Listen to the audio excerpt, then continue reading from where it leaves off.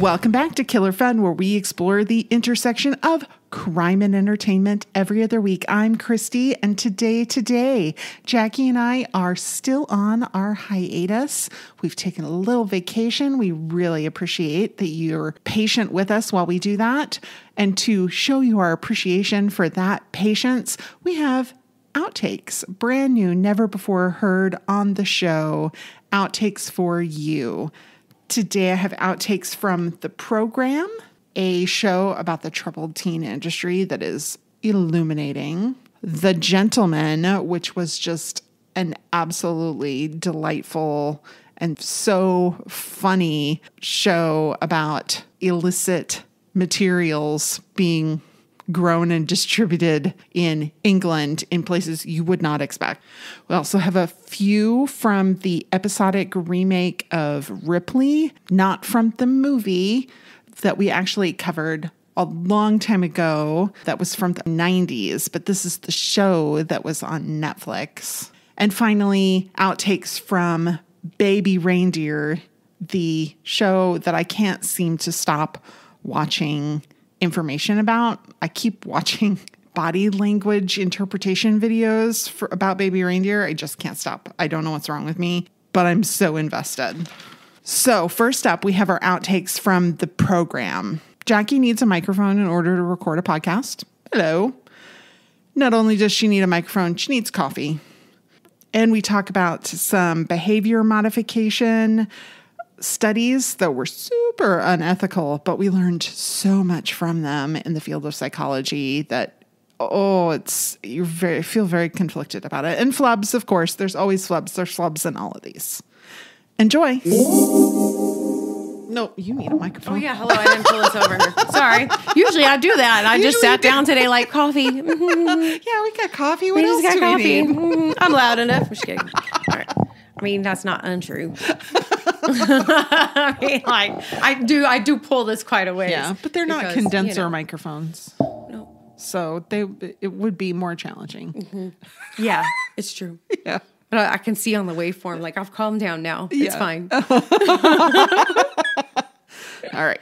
Okay, here we go. All right, do you need anything? I need coffee so bad. Okay. I can't stand it. Go for it. Oh, my God. I only had, like, a little coffee this morning. What? Daisy you got up earlier. this morning Than I wanted to. Oh, I'm sorry. Daisy was boofing. She jumped up on the bed and was like, boof. Oh, Oof. Like she wanted me to get up. And it's because Ken was actually cooking breakfast and all of that. But she's all like, you have to get up, ma'am. It's time. I don't know what's going on. I was like, Daddy's oh my God. Cooking breakfast. Simmer get down. Up. You're like, no, he's cooking breakfast so that I can stay here. Yeah, like I don't need to move. I'm fine. And she was just like, she was so annoyed that I was not up. And you could hear her get up on the bed and kind of give up because she'd be looking at me, like standing over me, like staring. And then she'd give up and kind of go, and lay down for a little bit, and then she'd try again later. Oh, it was very funny. I'm sorry she woke you up, but I'm glad at least she was cute about it. She's always cute about it.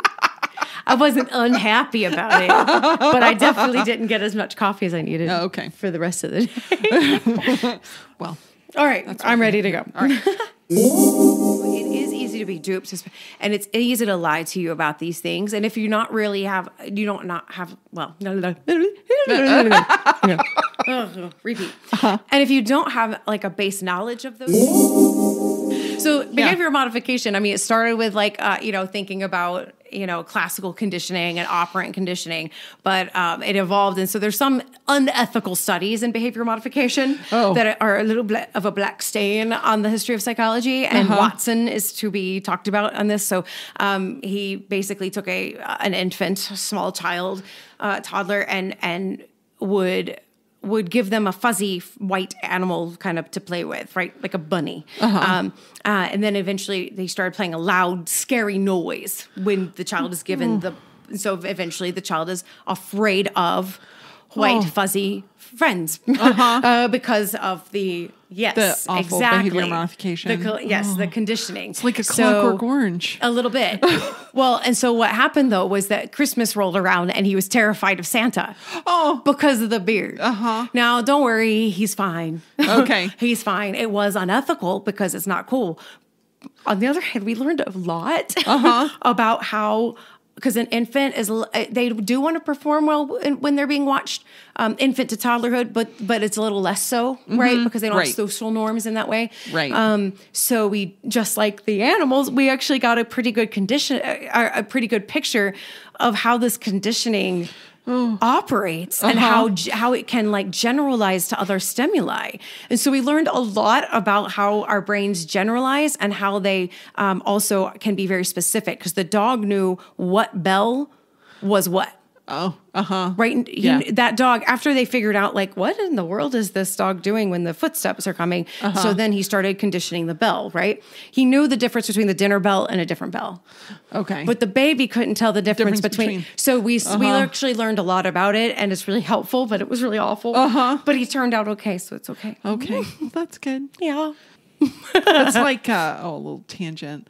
Like the guy, they used to have a Guinness Book of World Records, who could stay up for the longest amount of time. Gosh. And there was a teenager who decided that he wasn't really good at many other things, but he could do that. This was a while back. So over Christmas break, before then, he contacted the Guinness Book of World Records people to determine what he needed to do to make sure that it was valid. Okay. And then he stayed up a long time, 15 or 16 days. Oh my God. That. It was how did he not die? An absurdly long time. And then he had mentioned it to somebody, and so they studied him afterwards.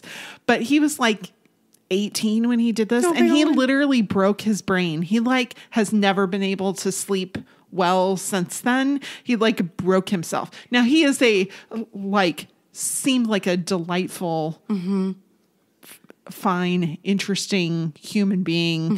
He's not crazy or mean or criminal or, a murderer or any of those things that, breaking your brain might do to you. Right. Yeah.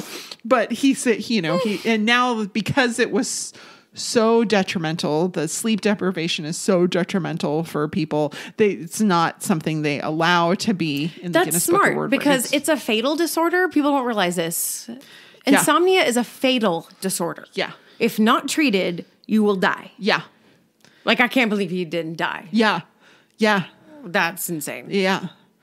I mean, he didn't sleep for days. He slept for 12 or 14 hours. And then he said he woke up and felt okay. And, but of course he's not okay. Not okay. He's never been able to sleep well since then. But it was so interesting. That is really weird. Hey, that's a digression. Bonus episode. Yep.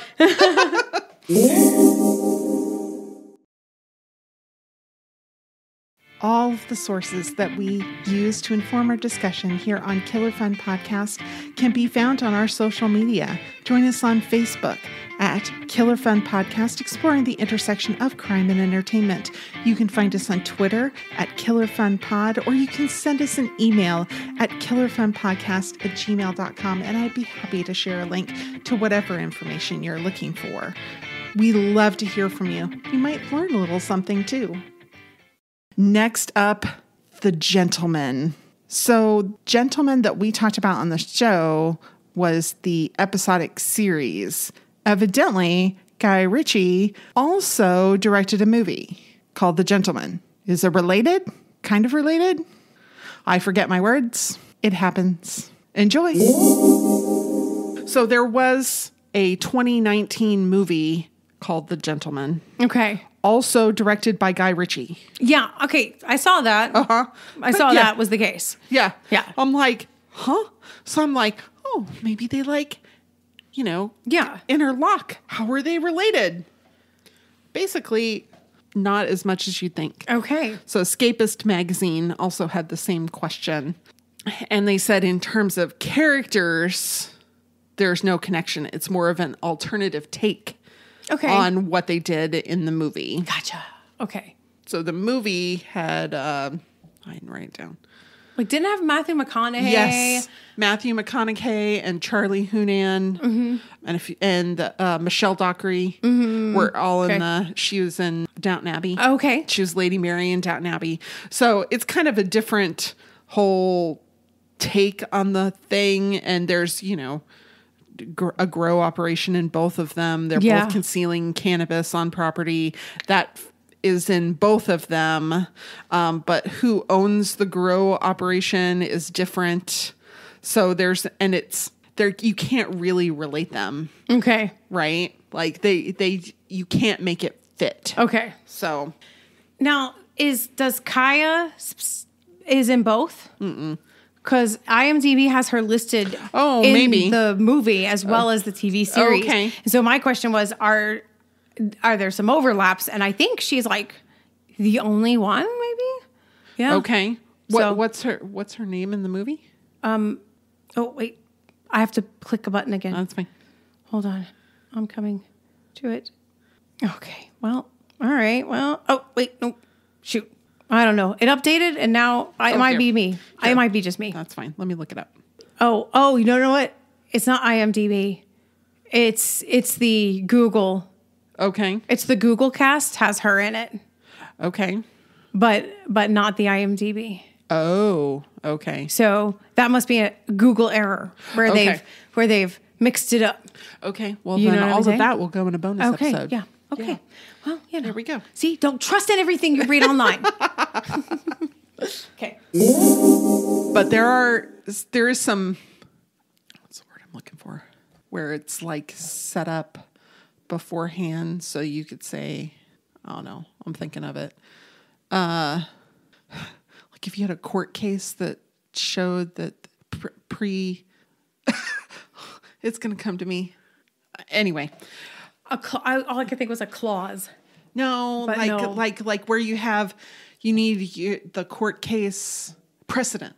Okay. There we go. Okay. Johnny Depp. Oh, wow, yeah. In Alice in Wonderland, his entire screen in that movie, Next up, we have outtakes from Ripley, the episodic show, not the movie. My dog, Ripley, was very confused. We have a personal story about postal delivery carrier, too. It's very interesting. Enjoy. Ripley, why don't you come lay down over here? Come here. She's like, I don't understand why I keep hearing my name. Yeah, like my mail carrier will. Right. But I have one on my house. Right. Yes. Right. Like old school style. Right. So it's a little different. If I'm outside, yeah, sure. Easy. Right. Right. Yeah. But the same mail carriers, they know the neighborhood. Yes. Yeah, they're not supposed to, and they can get in a lot of trouble. They can lose their job if they hand mail to somebody the wrong person. Yeah, it's not addressed to. It's interesting that you say that because several months ago, I was at your house waiting for you. Mm-hmm. Like we had said we were going to meet at your house and you just hadn't made it back quite yet. Okay. Yeah. And so I was in front of your house. Of course I couldn't get in. Yeah. But your dogs were out. You were gone for just a short while and the dogs were in the front yard with me. And they were fine with you. And they were fine with me. And the mail carrier came by. And I'm just hanging out in the front yard and he's like, can I hand you this? Because he didn't want to go in with your dogs. Yeah. Which I totally don't blame him at all. But also, I didn't belong there. Also, I wasn't nefarious. No, so but also fine. The dogs were clearly fine. Right. Which he's seen the dogs, he knows. But But also this person's standing there and the dogs aren't attacking her. Yeah, so probably it's okay. It's probably fine. Yeah. But you're right. That's still a little I'm like, I'm not going to tell anybody. Yeah. And if Postmaster General, if you're listening, he's fine. It's fine. He's fine. We like him. Please leave him alone. Yeah. So Tom was on the Orientic. Not the Orientic. The Hotel Miramar. No, I'm sorry. The Hotel Miramar, where Dickie suggested that Tommy. Let me just start all of that over. Yeah. That's funny. Okay. And the last set of outtakes that we have for you today is Baby Reindeer, the stalker story to end all stalker stories. There's so much controversy around this about how true it was or how not true it was and how good a job they did of hiding. We're not talking about all of that, but man, I can't get enough of it. But we talk about a Law and Order SVU story that Jackie heard about that was so fun. There's a spoiler, a television conversation. We weigh in on the bear versus man debate a little bit. We had talked about that another time as well, but we talk about it a little more here. We talk about how Jackie and I watch shows differently. British cooking and flubs. Of course, there's flubs. Enjoy. Some iteration of Law and Order has been on since the dawn of man. I mean, forever. Like, and I was obsessed with SVU. Like Olivia Benson was such a hero. You know. Oh my God, did you hear that about they were filming, they were on set, and Mariska Hargitay was like in character, like she was dressed in her normal like police gear or whatever for the scene as Olivia Benson. And it wasn't like a totally like closed set. It was on the street. It was on location. And a young girl, like a little girl, stumbled upon the set having lost her mom and walked straight up to Mariska Hargitay and was like, officer, and spoke to her. And in true character, because Mariska has played this character for so long, she actually knows, she probably could just transition to being a real cop. Yeah. With no problem. Yeah. Right? But she did. She turned around and did not even break character. Apparently, she went straight in and knew exactly what to do and how to calm her down and got people involved and reunited this little girl with her family. But the little girl at no point realized she was an actress. Yeah. Well, I'm so glad that the little girl didn't realize that, because that means she would have seen SVU, and I can't hardly watch SVU. I love it. Don't get me wrong. Yeah. But it's that's the problem I have with Law and Order. It's just too many times. I know it's real life. I know it mirrors real life in a way. Yeah. That very often the perpetrator does not get what's coming to them. Right. And that's the problem. Yes. That's the thing they deal with. Right. Exactly. Yeah. That's what they deal with. But me as a consumer of the show has a hard time dealing with that. I need the happy ending. Yeah. Exactly. You know, people say that I don't want the happy ending. Yeah, they do. Baloney. Yes, you do. The reason that so many great movies are not well received is because they don't have the happy ending. Yeah. Or at least a congruent. A resolution that feels sasatisfying. Yeah. Something. But I was so impressed with her with that. So that's anyways. So sweet. Then last thing, Donnie learns some alarming things about Martha's past at the end of this episode. And right up until this point, I thought he was maybe a little clueless. And then he does a little action that I'm not going to give away at the end of the episode. I was like, I was with you right up until then, honey. When he accepts the Facebook friend request. Yeah, he accepts the request. I'm like, that'll be in a bonus episode because I don't want to spoil it. But if you have to have a television, you know what? I'm not having television conversations. That's not a thing. That's things that people like Martha do when they've fallen deeper into psychosis. Yeah. Yeah. It just which is why women choose a bear over men in the woods. And even then, so hypothetically, somebody put up a hypothetical poll. Would you rather run into a man or bear in the woods? Yeah. And women overwhelmingly chose bear. And men had a real problem with that. A lot of men did. A lot of men really, really did. And I'm like, it's a hypothetical thought exercise and you still won't take no for an answer. Right. No wonder we want to run into the bear. Yeah.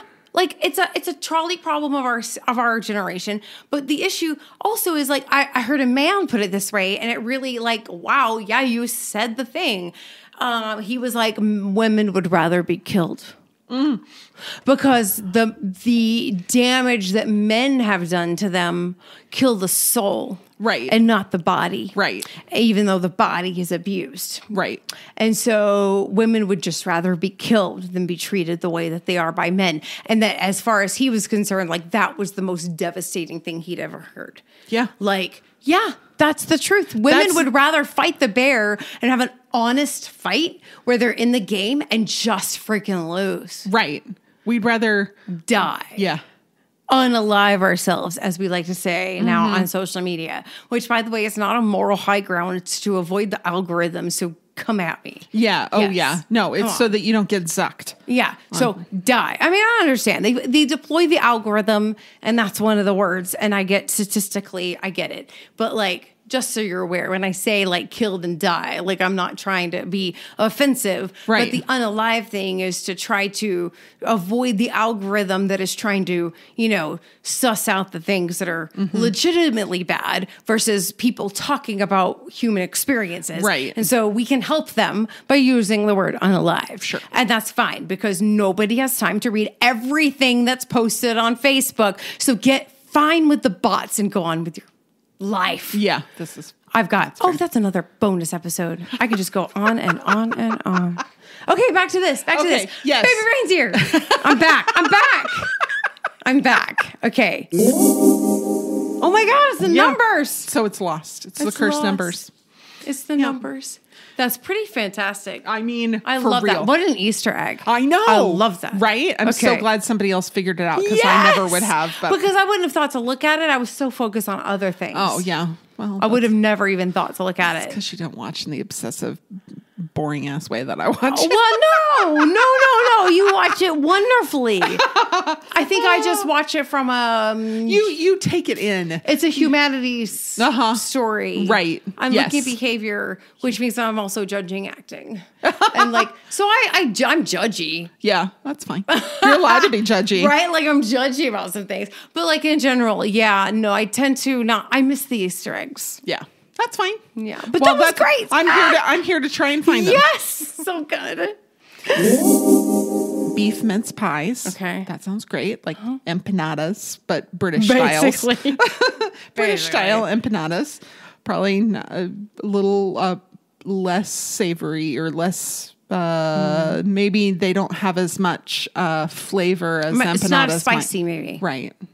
Or maybe not as much flavor. The British are not known for their... No, but I have a tongue for this. Okay. I like the subtle flavors. So, yeah. And it's when the change of saying the same finally outweigh, I'm sorry. Killer Fun. Yeah. Killer Fun at killerfunpodcast@gmail.com. Right. Thank you so much for listening. We really do appreciate it. We know that we don't come on the radio, that you just choose to download us, and we are honored that you spend time with us. We really, really are. Hey, if you have a friend who you think might like the show, please tell them, because it is way more fun when you listen with a friend. Rate and review wherever you get your podcasts. Reach out on the social media. That's always great. We love to hear from you. And next time, we're going to have one more episode of Outtakes.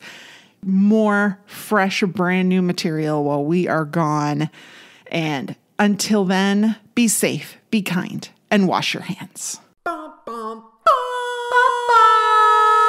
da, da.